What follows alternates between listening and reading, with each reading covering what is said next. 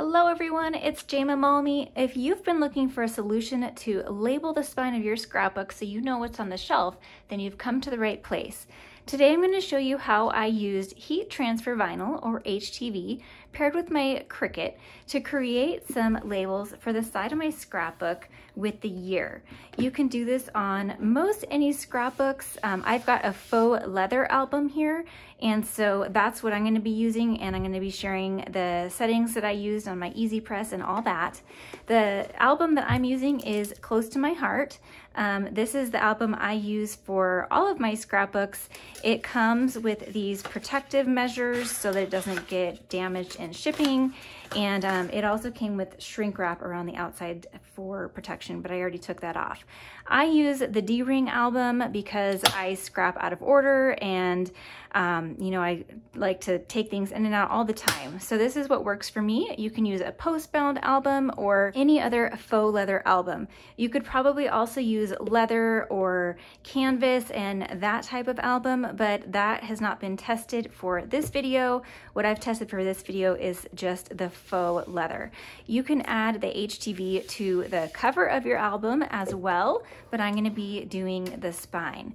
So if you are looking for a new album to do this with, I do highly recommend the Close to My Heart album. I'll have this linked down in the description below. And just for awareness, the price of these is going up quite significantly on September 1st. So if this kind of thing is on your wish list, then be sure to head over and order before September 1st. It goes up about $8 in US. So let's go hop into Design Space and get started.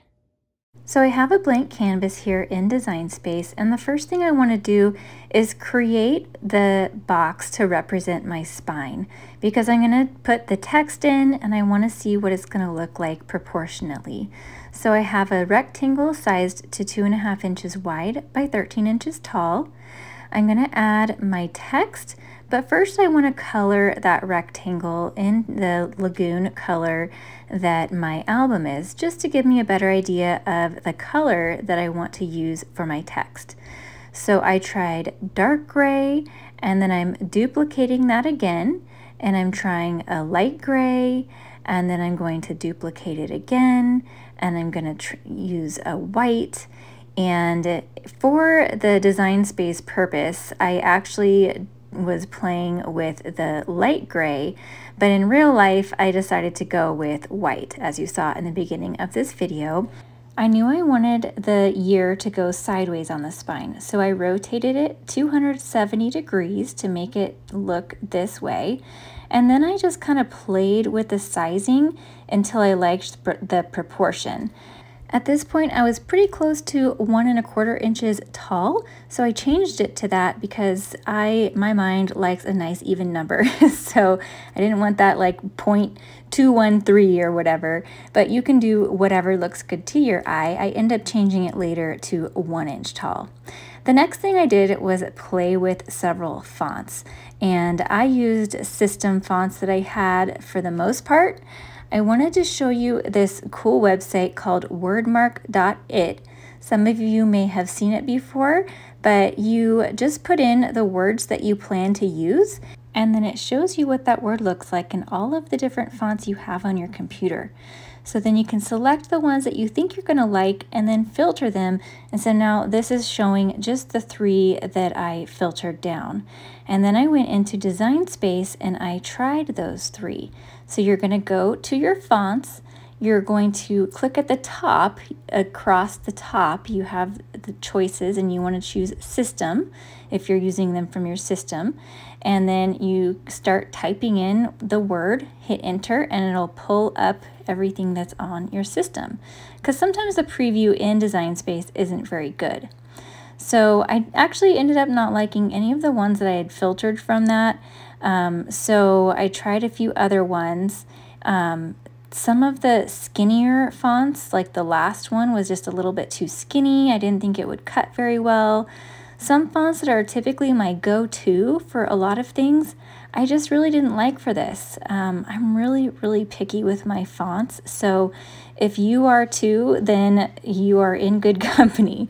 So I tried probably 10 or 15 different fonts. I don't think I showed them all here. And then when I finally landed on this one, this is Trade Gothic LT, which is a font I never used for anything, but I liked the way that it looked here. So I wanted to get the spacing just right, because sometimes it's not quite right when you just leave it up to Design Space.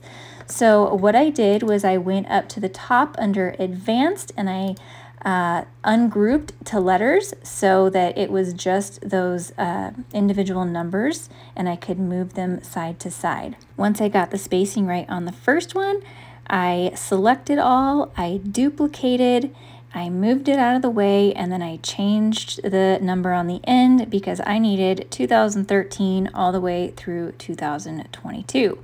So over on the right panel, the right side is where the duplicate is. So I just kept doing that. Select all, duplicate, change the number, move out of the way. And then I realized that I'm going to need to attach each of these.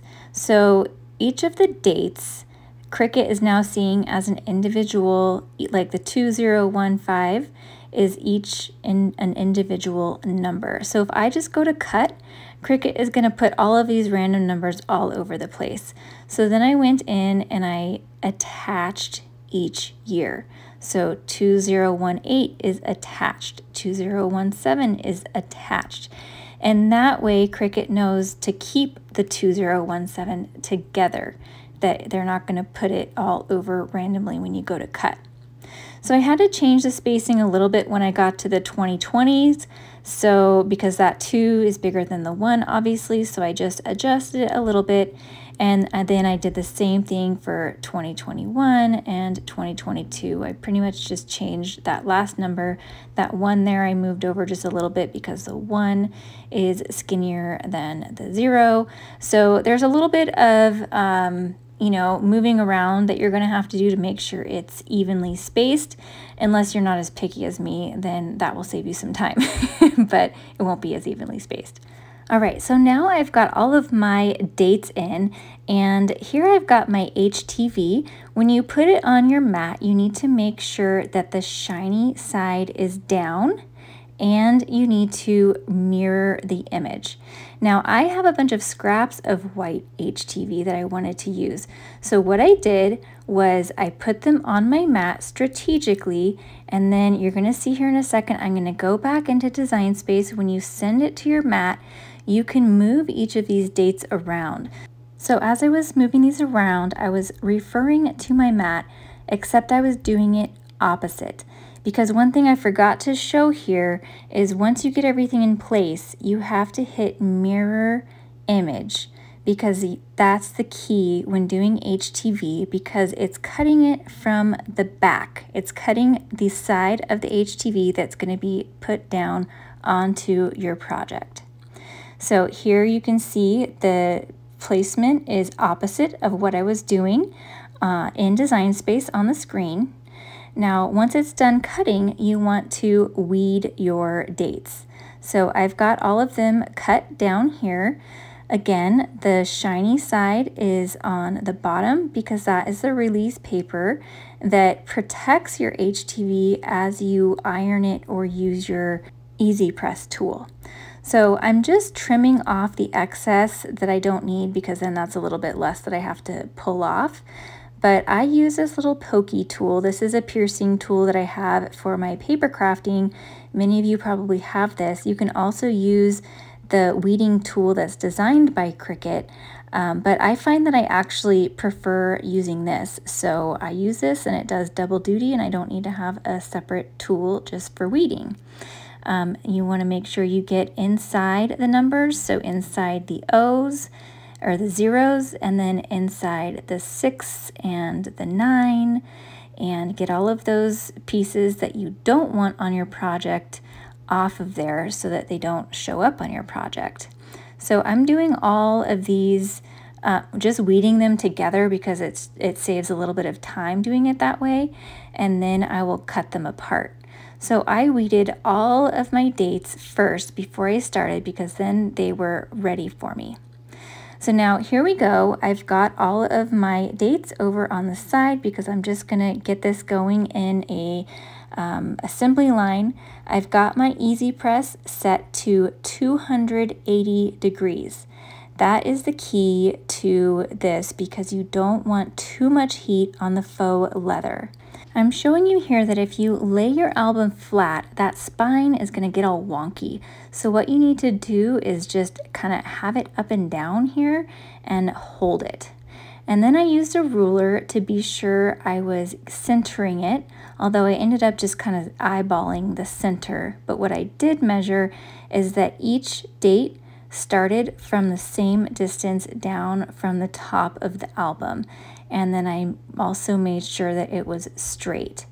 And as long as you make sure it's the same distance from the top of the album going down and that it's straight, it will all look good on the shelf.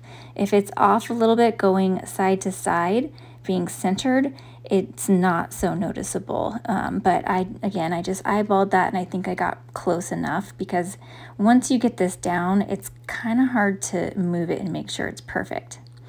So here we go with the easy press, 280 degrees for 30 seconds. I put a thin cloth, this is just a towel from my kitchen, between the album and my easy press. And after 30 seconds, I peeled it off and that seemed like the perfect amount of time. It looks perfect, it feels perfect, and it's gonna stay nice and secure. If you were to use regular vinyl, not the heat transfer vinyl, I would worry that over time it would kind of ruffle up and peel up. So this is going to be more permanent and it looks really, really nice on the shelf. I'd love to know in the comments if you think this is something that you would try. I hope you learned something, and if you did, be sure to like this video and subscribe because I post scrapbooking videos twice a week. I've got a couple more videos listed here that you might enjoy, and if you're interested in any supplies I use, they're listed in the description below. Thanks for watching and have a great day.